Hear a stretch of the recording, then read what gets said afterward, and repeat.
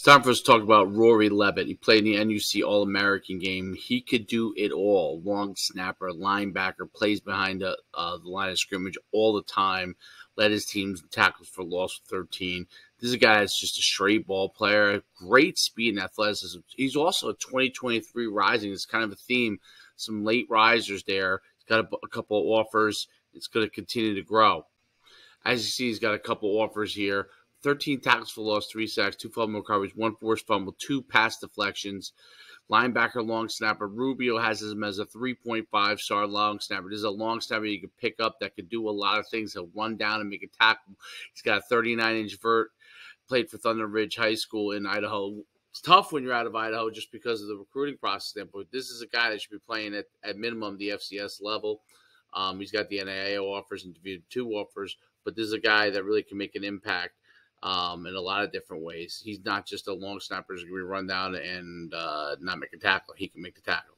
And here's what I watched on his film, and this is what he showed in the All-American game. This is a guy that gets downhill fast. He's got excellent speed and athleticism. He can make freakish plays for you. He's got the right size, and then he's also got the ability as a long snap to get the ball back as a rocket. This is a guy that can do a lot for you. That's why he's rising late. We're seeing that theme with a lot of 2023 guys playing the NUC All-American game, was a star there. Will continue to rise.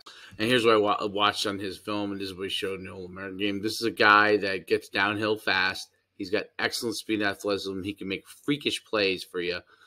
He's got the right size, and then he's also got the ability as a long snap to get the ball back as a rocket. This is a guy that can do a lot for you. That's why he's rising late. We're seeing that theme with a lot of 2023 guys playing the NUC All-American game, was a star there. Will continue to rise. And here's what I watched on his film, and this is what he showed in the All-American game. This is a guy that gets downhill fast. He's got excellent speed and athleticism. He can make freakish plays for you. He's got the right size, and then he's also got the ability as a long snap to get the ball back as a rocket. This is a guy that can do a lot for you. That's why he's rising late. We're seeing that theme with a lot of 2023 guys playing the NUC All-American game, was a star there. Will continue to rise.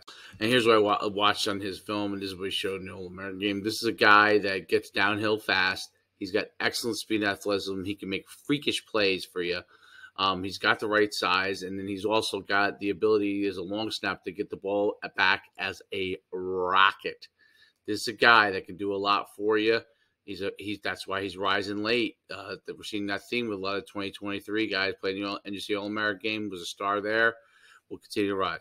And here's what I watched on his film, and this is what he showed in the All-American game. This is a guy that gets downhill fast. He's got excellent speed and athleticism. He can make freakish plays for you. He's got the right size, and then he's also got the ability as a long snap to get the ball back as a rocket. This is a guy that can do a lot for you.